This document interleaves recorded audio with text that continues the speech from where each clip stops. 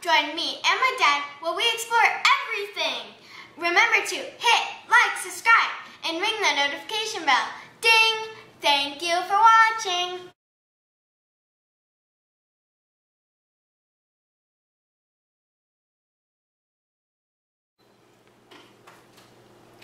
Well, thank you for that amazing introduction, Miraculous Girl, and thank you everyone for joining us again here on Exploring It All. As you can see, I have a little mixed bag of tricks right here, so to speak. This is from my good friend Doc P. We've become pretty good friends over the last few years, and I really appreciate him sending it. I sent him some stuff, and then he sent me all this stuff, and now I gotta figure out something that's as awesome as this. This is a patch. I'm going to just kind of briefly touch on it because I'll butcher it. And he sent me a huge letter that I printed out with all of the information. It was a personal gift to me, and I really appreciate it. This was a special patch from his class from weapons training, I believe, with the Air Force. And it's just really awesome. And each one, I guess they designed their own patch and whatnot. So, I don't know. That's it. His class was 15A, and it was the 8th Weapons Squadron. And then you have the different aircraft, and of course the Don't Tread on Me snake and stuff. And then I like the way they incorporated the 8 into the body of the snake there in red. That's really cool. And then you have the different silhouettes of the different aircraft, the C-130, EC-130. See, I'll start butchering stuff, so I'm not going to go into that. But I wanted to express in here that I may not have got across the first time around here, so I'm inserting this clip, is this gift is one of those things that when you pass this on to somebody, it is very, very meaningful. And I just, you know, this is an awesome gift that he passed on to me. And, you know, he talked about how there's no words of how he felt about going through this training and getting this patch and wearing this patch and all the things he went through for that. And they were each given so many extras, and for him to pass one on to me, brother, I just can't say thank you enough. And that's one of those things people always say, thank you for your service and things of that sort. And I've heard it myself, even as a first responder. And you feel gratitude for that, but to pass something to me like this, that's, again, I just, I can't say thank you enough times. I really appreciate it from the bottom of my heart. I thank you, brother. Thank you for everything. I appreciate it that he sent me this, and so big shout out, thank you on all that. Actually, he sent me everything here. Most of it was the, you know, little goody extra things. We got a remove before flight tag from the Till Valhalla project. I get some of the Till Valhalla shirts. I got one coming up here soon, and I'll unbox that. But I don't subscribe, so they do have a monthly subscription as well in different levels and whatnot that are more exclusive shirts. And they send you other things. And one of them is this remove before flight key tag. Of course, for accuracy purposes, it probably should be red. And of course, remove before flight tags are larger when they're on the aircraft. They use them in you know, the pitted tubes, and they use them on the bombs. They use them on brake lines, or the brakes when they brake locking pins, all kinds of different things on aircraft. They have the remove before flight tags that are bright red so that they stand out so everyone can see if they've been removed or not. And again, as I mentioned, I tend to butcher things.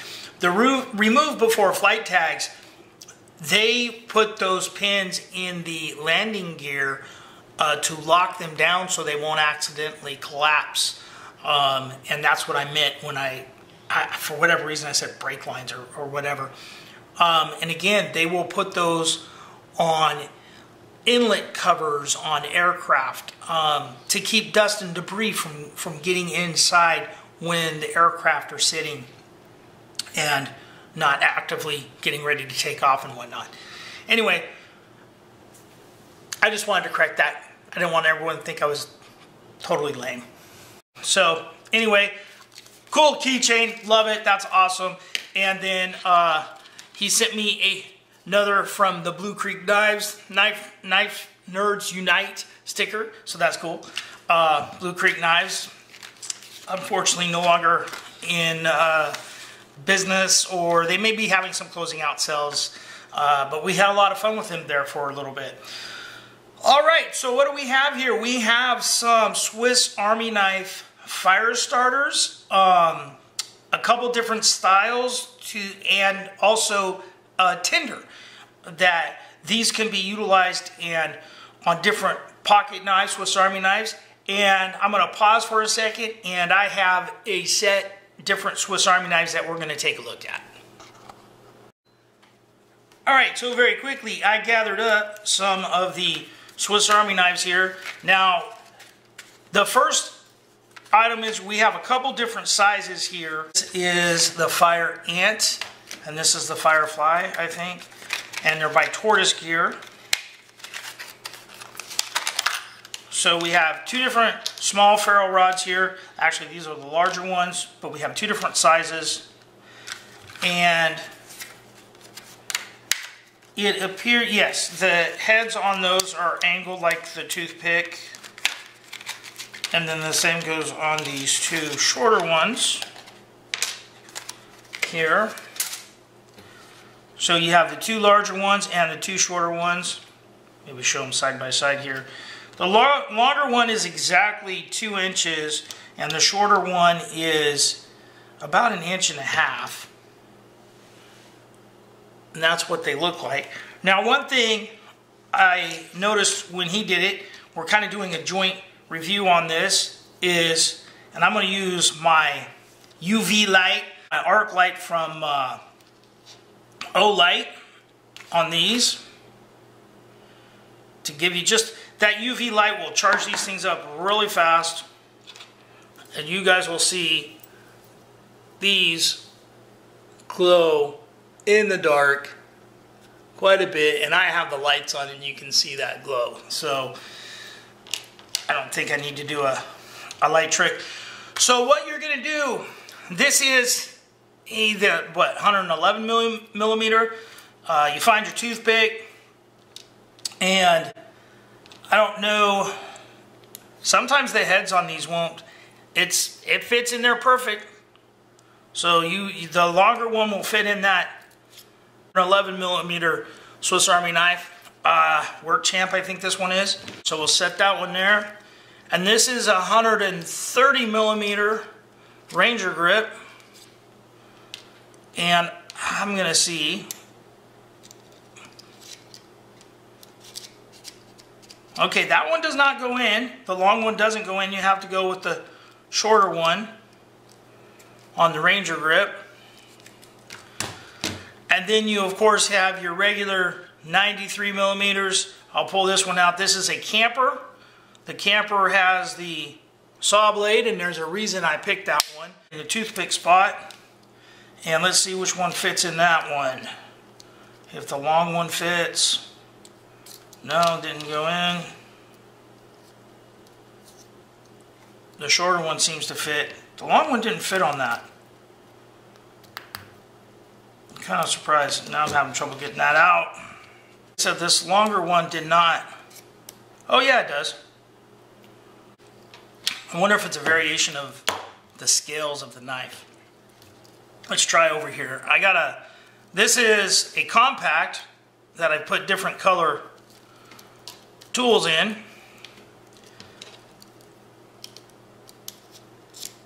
And it fits in that one pretty good. Is this a compact? No, this is a Spartan. So it fits in that one. So some of the scales, depending on how old they are, it may take a difference. And I'm sure the smaller one, this is one of the 84 millimeter. So is this. This is of the Delmont line with the contour grips. But let's go with this one. This one doesn't have any backspring tools. This is a an 84 millimeter, I believe. And we'll try the smaller one in there. That seems light. Seems like that's going to have to be the long one also.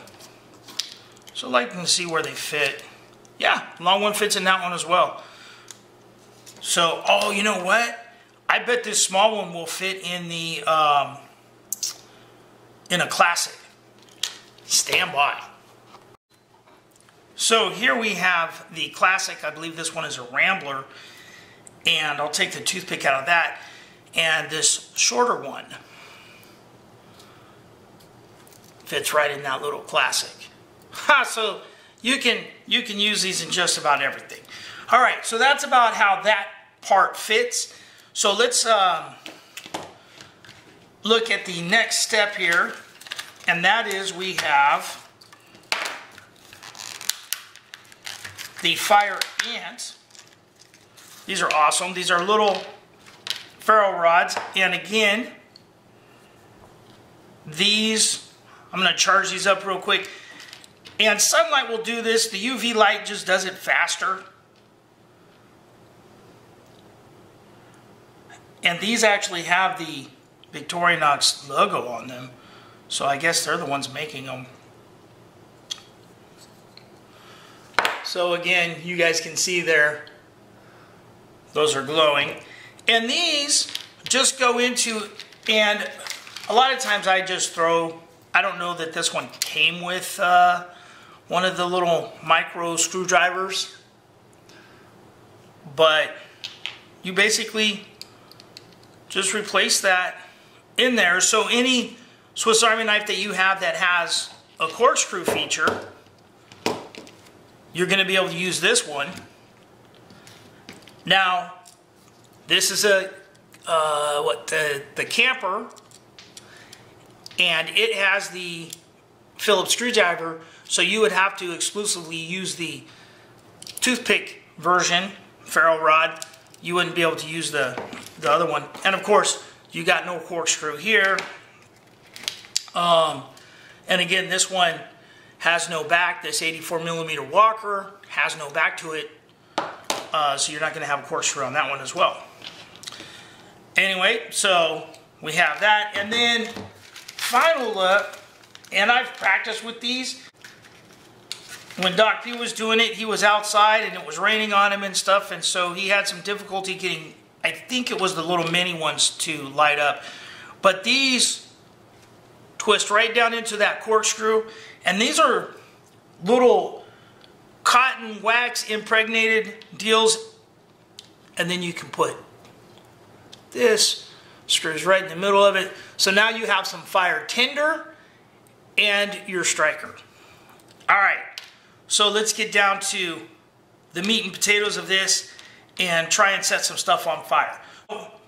I've already fluffed up one here. One thing I failed to mention though is these little Helix fire tenders actually come in two different sizes. There's a short one that you can use in conjunction with your little ferrule rod striker, and then the other one is longer and more independent of just carrying that, and then maybe your longer ferrule rod with it.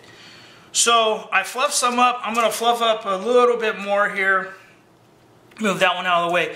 Now, one thing I tend to do when I'm fluffing up these types of fire starters is I get them really fibrous so that they can catch any itsy bitsy type of spark. And I find that it'll catch better when you do that. So I'm going to use this one first here just to show how I fluff that up. And I'm going to start with the hard one, which is the small one. I'm going to use this one because I already kind of tested on it. Now, there's a couple different tools you can use when you're striking these. Although you got to be careful when using this. The back of the saw blade will throw a spark. Now, usually I use a bigger one, but we're using the micros. Whoa. All right, so that was with the back of the saw, using the fire ant. And then there's one other way to do that. And as you guys can see, that caught really quick because it was so fluffed. The only way I could simulate rain is if I went outside and turned on the sprinklers, and I know I couldn't do it. I'm just gonna say that. I know if I turned on the sprinklers, I wouldn't be able to do it. So that gives you I mean, it doesn't have a hugely long burn time, but it does give you a little bit of time in order to get a fire started. Now that was using the back of the saw. And then the other way that's commonly used with Swiss Army knives, and I know a lot of Swiss Army knife hacks, so I have a little bit of an unfair advantage there, is using the awl. And I think that's what Doc was using. And so I'm going to try this. Again, I'm using a lot less this time. I'm not using the whole dilly bopper. And we'll give this a shot. It's really hard to get a grip on this, I will tell you that right now. All right. What? You're going to get a fair amount of little strikes off of this. I mean, you would not want to take this out and have this be your primary fire starter by any means. Carry a lighter, whatnot, but, you know, carry a ferro rod that. But this is your last ditch effort, backup kind of situation. That's kind of how I'm seeing it. So they're saying that these are waterproof. Now, they don't go into detail as to what their definition of being waterproof is, but I'm thinking what they intend by that, and that is true of most of these waxed things, is if you get them wet. So this is just water. Put it in there. I'm going to take it out. I'm going to shake the excess water off of it, but I'm not going to try and dry it. This could be a big fail. So we'll see what happens. I have not attempted this test at all. I gotta fluff this up.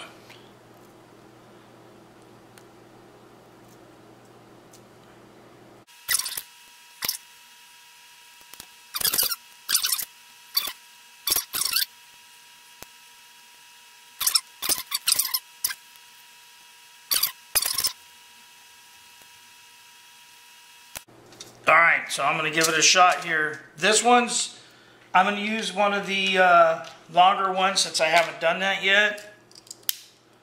I'm going to go back to using the saw blade.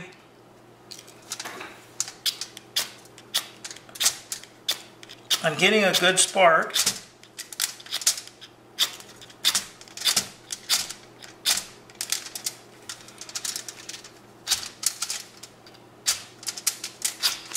There we go.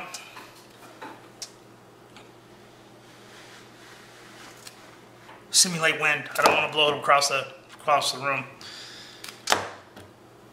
Took me a few.